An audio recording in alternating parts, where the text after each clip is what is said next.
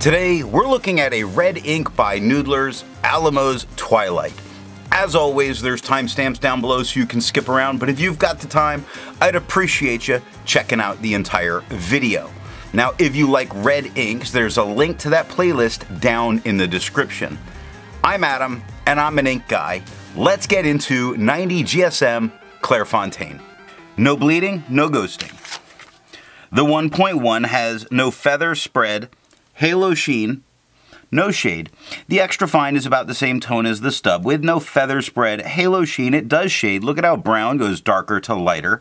Quick goes dark to light to dark. The is very dark, especially underneath the word quick. 9 seconds to dry. Medium is about the same tone as the extra fine with no feather spread, halo sheen. It does shade as brown goes dark to light to dark and lazy goes dark to light. 14 seconds to dry. The scrubby for both do show some color variation, and I think it shows a little better in the writing. And the smear test, you could likely recover it if you smeared while you were writing. To make sure there's a range of experience with this ink, all the writing samples are done with a Jinhao 159 with a 1.1 stub, a Jinhao X 450 with a medium, and a Jinhao X 750 with an extra fine. Then a Pelikan M205 with a double broad nib was inked up, used for a day, and used to take the notes for this video. Let's look at the second writing sample done on 52 GSM Tomoe River. No bleeding, no ghosting.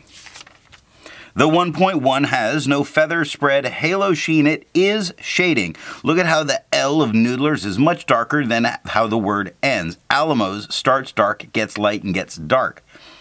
The extra fine is about the same tone as the stub with no feather spread, halo sheen. It does shade very nicely. Quick goes dark to light to dark. Brown goes dark to light to dark. 15 seconds to dry. Now medium being the same tone as the extra fine, it has no feather spread, halo sheen. It has no shading. 21 seconds to dry. The scrubby of the extra fine shows a little color variation, and we do get it in the writing, and a medium shows none, and we had none. The smear test, you could not recover this if you smeared while you were writing.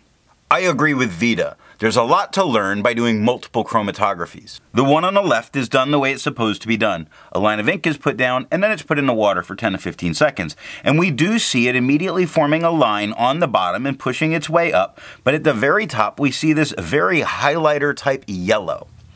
The one on the right is let dry for 10 minutes before it's put into water. And that red line across the bottom, much darker, much more there, really bonding with that paper.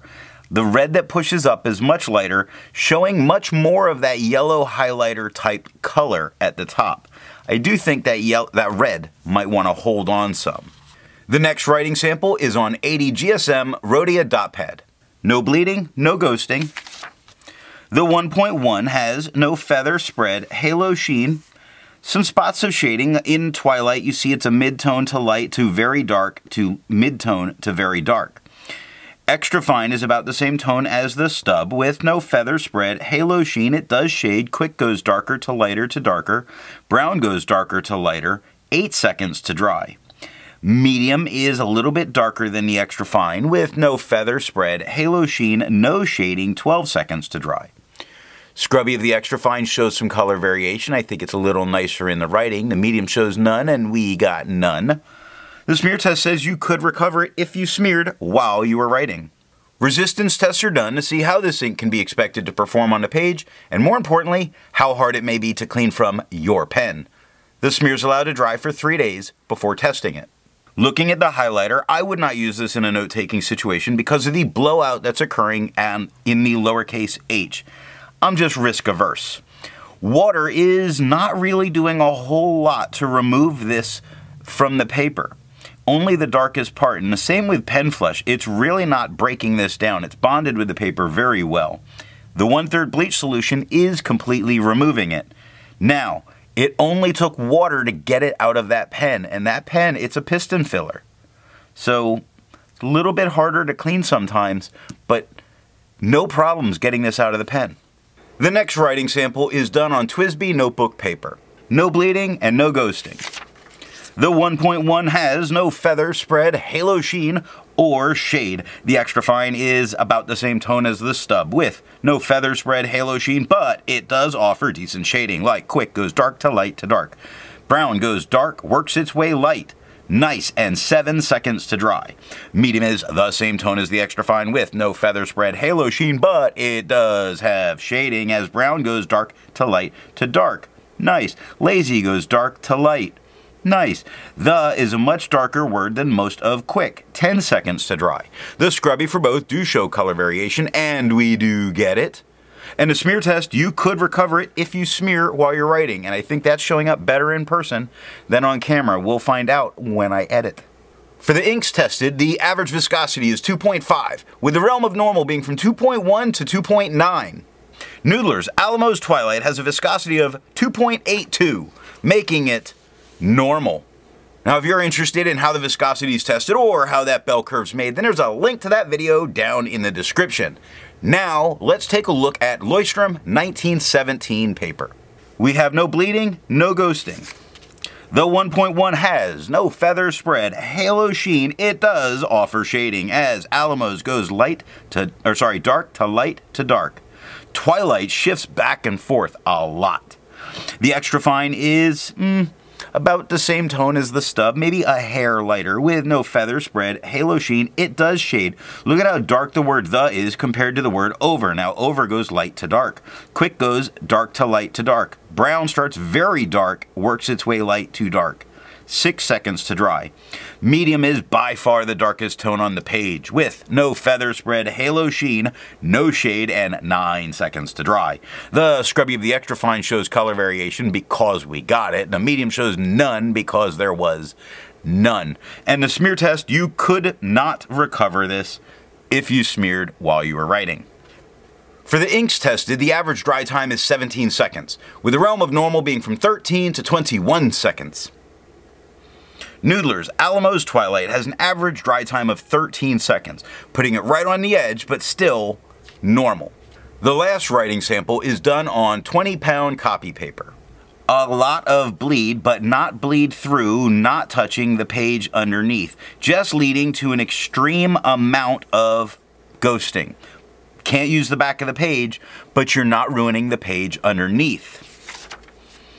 That medium has a ton of feathering, tiny feathering all over it. I don't know if there's a spot here that doesn't have a feather. It does spread completely. That medium became about a broad. I wouldn't use that on this paper, but you could. It has no halo sheen, no shade. The extra fine is lighter than the stub. The extra fine does have that same feathering all over it, the entire of it. However, you can read it much more easily. This is not so bad. I'm just not a fan of this lighter tone here. It spreads to about a medium. No halo, no sheen, no shade. 1 second to dry. The scrubby shows no color variation because there wasn't any, but the smear test says you could definitely recover this if you smeared while you were writing. Instead of finding inks that look like Noodler's Alamos Twilight, I would prefer to find an ink that complements its color on the page. I went for a nice green, and I chose Caran Delicate Green. Now, if you'd prefer to look at a different green as its complement, or a different color entirely, there's playlists down in the description. So what do I think of Noodler's Alamos Twilight? I like this rich, dark red. Just a little bit darker, and it might dry looking like blood. It gives shading, which is rare with red inks. Not tons of it, but it is there. So what nib and pen will give the best writing experience? Don't go with a double broad like I did. That was kind of a mistake. But I would go with a medium flow fine or medium pen to really get a great tone and a very pleasant writing experience with this ink. Not a wet double broad though. Made a mistake. I hope you got something out of this video, and tomorrow we're going to take a look at Sailor's Irori, something like that.